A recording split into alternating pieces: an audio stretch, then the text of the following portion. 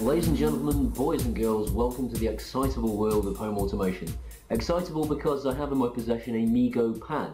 What is a Meego pad? I hear you cry. It is a Windows-based stick. A lot of you are going, Windows, Paul! Well, the fact of the matter is, I need Windows in my life for what I am doing. I do a lot of speech recognition home automation, and Vox Commando is the best software for doing that. Trust me, I know my stuff. I could install Linux and do something with Android and use my mobile phone as a microphone, but I'm not going to get into that. That's not what this video is about. This video is about a Meego pad.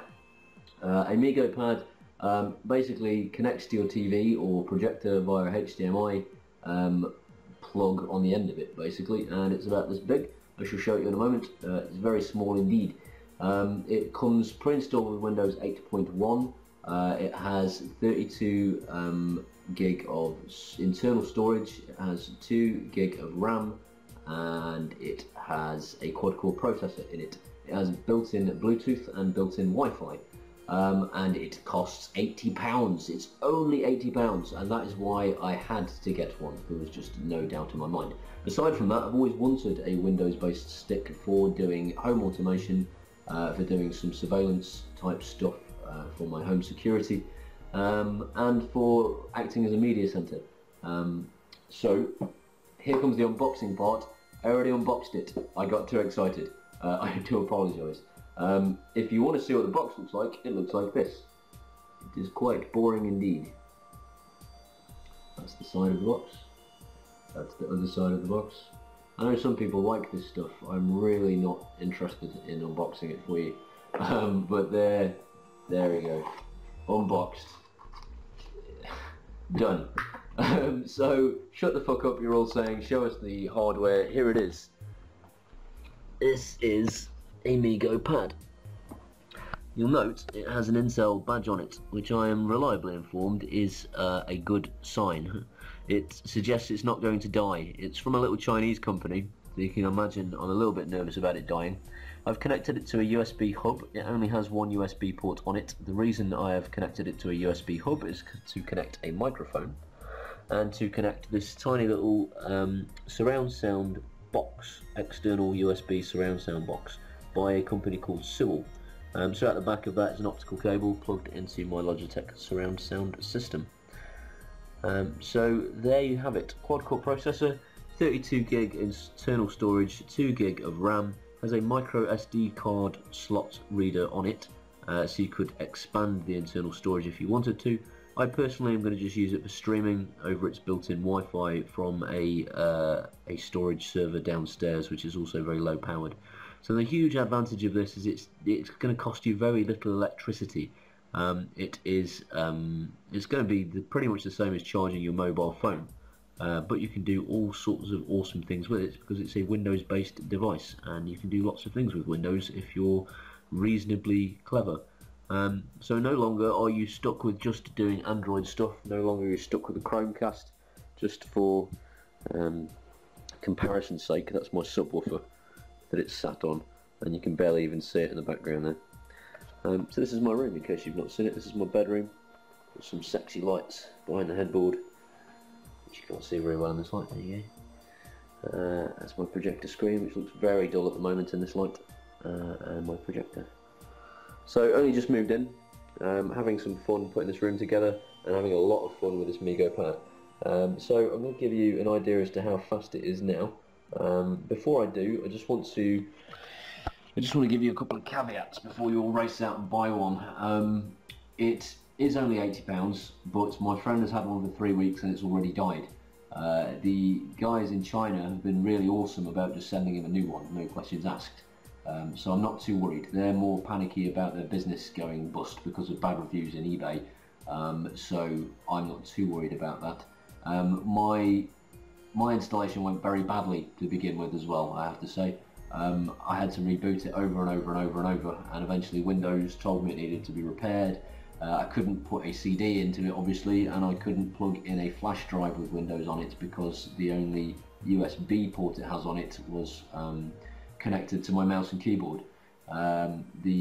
So it was starting to look like it was never going to work, and then all of a sudden it booted up just fine, and it's booted every time ever since without a problem. That's why I didn't dare move it, and that's why I didn't pretend to unbox it for you. So that's just some caveats to consider. Anyway, here is some footage of me using it so you can sort of get an idea as to how quick it is. Cheers. So you'll notice immediately that my voice has become deeper and more sultry and sexy, and that's because I'm using my Samsung C03U microphone now and not my poxy Panasonic Lumix camera. My production values will increase, I promise. In the meantime, you're stuck with me using poxy equipment, followed by good equipment, and trying to merge the two seamlessly together. I will improve. I have bought a house, forgive me, I have no money. So this is me browsing around my computer. It runs extremely quickly. So yeah, can't complain at the speed of that really. I'll just load up TeamViewer as an application so you can see how quick that loads. Now of course you must bear in mind that everything I load is marginally hampered by the fact that I'm using Camtasia in the background to record the screen. So already the processor is multitasking, and I'm just going to exit out of TeamViewer for that exact reason before I do anything else to make it a bit more of a fair demonstration. This is me loading Internet Explorer. I would use Chrome, but it's been failing me miserably, sadly, recently. I don't know why. I don't think that's a Meego issue, because the processor hasn't been maxed out during its failings, and, well, let's face it, Internet Explorer just loaded like lightning. So that's MSN, which is a very heavy website, and it loaded very quickly. Let's try going to Google. Instantaneous. Let's try searching for the word test. Immediate. And let's try loading speedtest.net, which is a nightmare of a site. So speedtest.net, full of adverts, full of animations, full of flash, all sorts of stuff going on. Not the best coded website in the universe for a little PC with very little power. I say very little power, as I've said, it's a quad-core processor with 2 gig of RAM. That's still pretty reasonable. So you can see it takes a little while to load this page, but I think every computer I've ever owned has taken a while to load this page. That was reasonable. Try it on your own PC, see if it takes a similar length of time. That would probably be a reasonable comparison. Use Internet Explorer, that's the only way to be 100% fair. So I'll close that off, take probably just as long to close. It's going to load, it's going to complain. There we go, that's it, closing speedtest.net. And it's done. So that was pretty boring. Now for something more exciting. This is Vox Commando. This is home automation software using your voice to control various aspects of your PC. In my case, I control lighting with it, and a media center, and even a home automation alarm system, which has caught a genuine burglar. So go check that out. There's a video of it. It is awesome. It is funny. So this is it. Let's try something. Focus Kodi. Focusing. Maximize Kodi. Show recently added TV. Show recently added movies.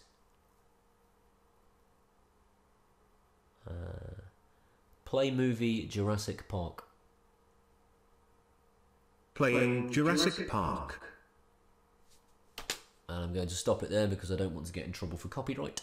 That is actually the slowest I've seen it move, and I think that's because Camtasia is running in the background.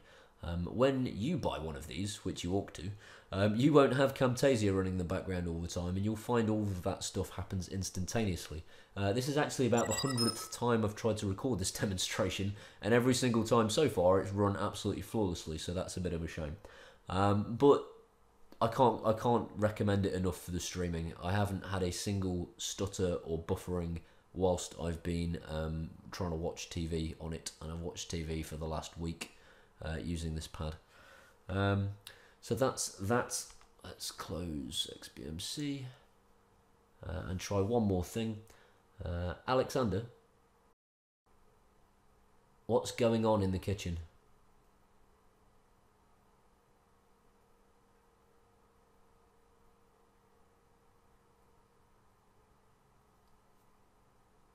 Okay, so you can see it's loaded I Spy.